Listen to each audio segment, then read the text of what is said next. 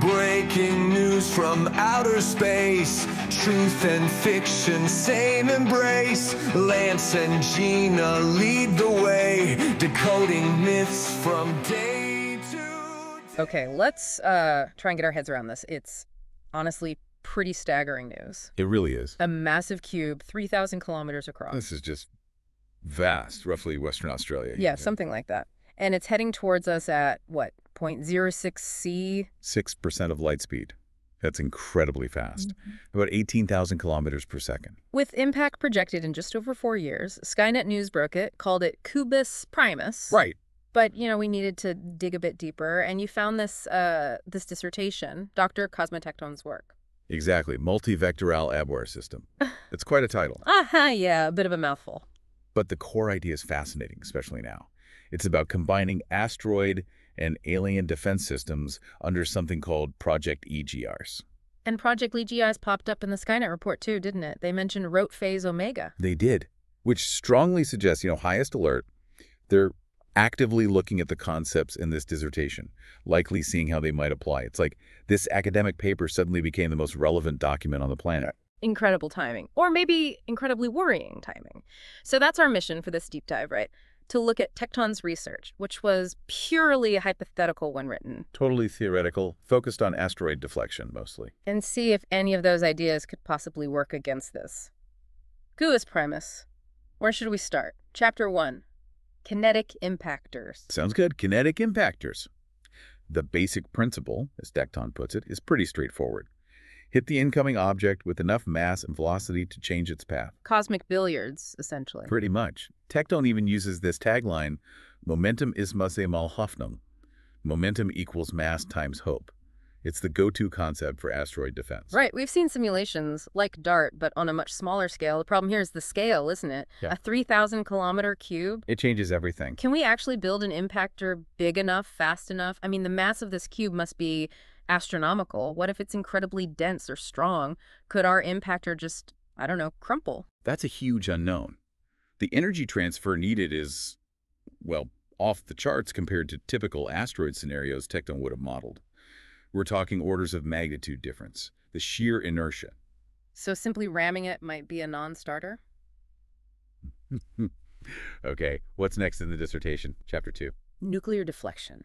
Tecton calls it das letzte Mittel der Wahl, the last resort. It doesn't sound too optimistic. No. And the tagline is pretty intense, too. Wenn die Sonne nicht reicht, zünden wir eben selbst eine. If the sun isn't enough, we'll just light our own. Wow. So using nuclear explosions to push it. Exactly. Not necessarily to destroy it, but the blast force could potentially nudge it off course.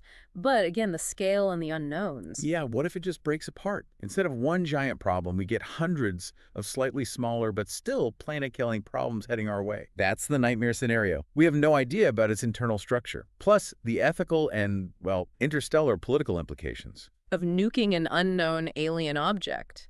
Yeah, that feels like a bad first impression. Skynet News didn't mention any direct attacks, just defensive prep. Maybe they're worried about that fragmentation risk, too. Almost certainly. And Tecton's whole angle includes the possibility of an intelligent adversary.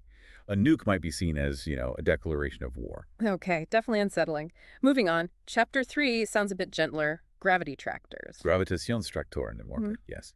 Tecton's tagline here is, Die Gravitation ist das sanfteste aller Werkzeuge und eines der klügsten. Gravity. The gentlest and one of the cleverest tools. How does that work? You park a very massive spacecraft near the object. Its own gravity, though tiny, exerts a constant pull, slowly, very slowly, altering the object's trajectory over a long time. And the Skynet report mentioned new gravity tractor platforms being moved to Mars orbit, so they're looking at this. It seems so. It fits directly with the dissertation's concepts adapted for this situation. 4 years? Is that nearly enough time for a gentle gravitational nudge to work on something so massive moving so fast? That's the crux of it. It's incredibly unlikely. Gravity tractors usually need decades, maybe centuries, for asteroid deflection. To affect Kubis Primus in 4 years, the tractor would need to be unbelievably massive itself and maintain perfect position. The math probably just doesn't work on this timescale. Right. Feels like we're running out of less destructive options fast. Chapter 4. Lasers. Photonenbasierte Ablenksystem und Laserwaffen. Photon-based systems and laser weapons. Ich das Waffe endlich im wörtlichen Sinn. Light as a weapon, literally. And Skynet News said the Doppelsun laser station on the moon is undergoing sharp calibration. Sharp calibration. Yeah, that alignment is striking. The idea is using high-energy lasers, maybe to vaporize surface material ablation, creating thrusts. Sort of like tiny rocket bursts? Kind of, or just the sheer pressure of the photons themselves pushing it. But the energy needed against a 3,000-kilometer object. It's almost unimaginable. We need power sources beyond anything we currently have, probably. So maybe it's not about pushing the whole thing. Could the lasers be for something else, like probing it, trying to destabilize it, or target specific points? That seems more plausible, actually. The sharp calibration might hint at precision targeting. Maybe they're trying to analyze its composition from afar, or target potential weak spots, if any exist. Less brute force, more surgical strike. Interesting. Okay, Chapter 5 is Albedo Manipulation on Solar Dynamic, changing its reflectivity. Yeah, albedo manipulation. The tagline, Wer die Sonne kontrolliert, kontrolliert die Flugbahn. Whoever controls the sun controls the trajectory. Sounds very subtle. Extremely subtle. Yeah. The idea is you make one side, say, whiter or blacker, changing how much push it gets from sunlight over a very long time. But again, 4 years. And the sheer surface area of this cube. Exactly. You need to somehow paint or modify millions of square kilometers in space very quickly. And even then, the effect would likely be minuscule compared to its momentum. It's a strategy for long-term asteroid management, not an imminent crisis like this. Tecton likely included it for completeness. Makes sense. So, probably not a primary plan. That leaves Chapter 6, Massenwerfer und Rückstoßantriebe. Mass drivers and retro-rockets. Right. Den Gegner mit seinem eigenen Gewicht schlagen, beat the enemy with their own weight. Okay, what does that entail? Two main ideas, probably. One, launching huge amounts of mass from somewhere, like Earth or a moon, to create a counterforce, basically Newton's third law on a planetary scale. A mass driver. Exactly. And the Skynet report mentioned the Ganymede protocol being activated. There's speculation this could involve a massive facility on Ganymede designed for just this kind of mega threat. Using Ganymede's mass somehow. Potentially. Yeah. Launching material from it. The other idea in Tecton's chapter might be attaching engines, retro-rockets, directly to the object to slow it down or steer it. Whoa, attaching rockets to an alien cube, that sounds optimistic and incredibly dangerous. Highly audacious, certainly. The logistics, the risks, and even the mass driver idea, the amount of mass you'd need to launch to affect Kubis Primus is just mind-boggling. We're talking about truly extreme last-ditch concepts here. Which brings us back to the elephant, or rather the giant cube in the room, the alien factor.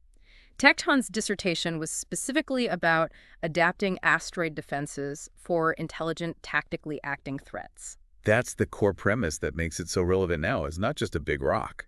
And that quote from Dr. Isanami in the Skynet piece really hits home. It moves with a purpose, and purpose is always unsettling when you don't know the sender. Precisely. Purpose changes everything. An asteroid follows predictable physics. An object under intelligent control. It could dodge. It could anticipate our moves. It could have defenses we can't even imagine. So a kinetic impactor might just miss if they maneuver. Or they could shoot it down. Nukes might be met with overwhelming retaliation. Gravity tractors rely on a predictable path they might not follow. Lasers could be useless against advanced shielding, trying to attach rockets. Yeah. Well. Yeah. And the silence is the worst part? Maybe. We know nothing about their intentions or capabilities. Are they hostile, oblivious, just passing through but too close? That uncertainty undermines every strategy we've discussed. All these methods Tecton analyzed assume a certain predictability that might simply not exist here. The dissertation's focus on intelligent adversaries was prescient, wasn't it? Chillingly so. So wrapping this up, the takeaway seems to be, Dr. Tecton gave us a vital toolbox looking at asteroid defenses against smart threats. But Kubis Primus, because of its sheer scale and that unknown intelligence factor, it breaks the toolbox. Or at least demands tools far bigger and more sophisticated than we imagine needing.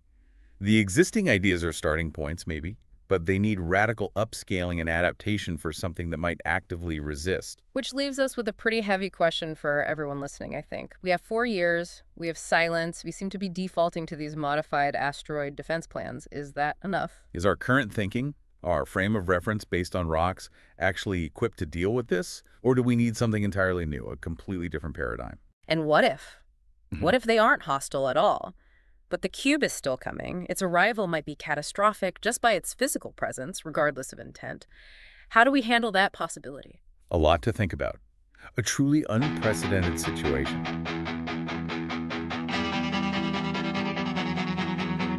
Breaking news from outer space. Truth and fiction, same embrace. Lance and Gina lead the way, decoding myths from day to day. Skynet News, bold and bright. It's a cutting edge, but not quite right. Dark science meets conspiracy. Bridging gaps with mystery.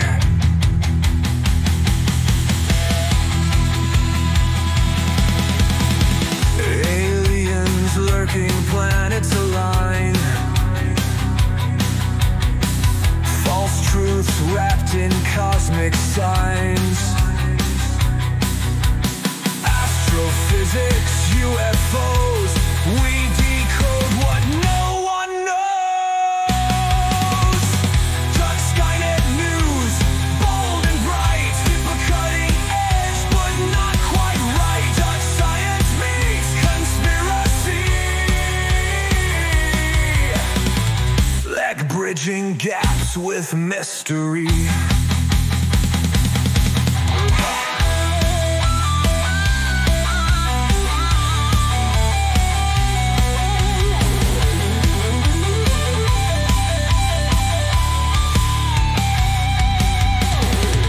AG from the cosmos to your screen. Every theory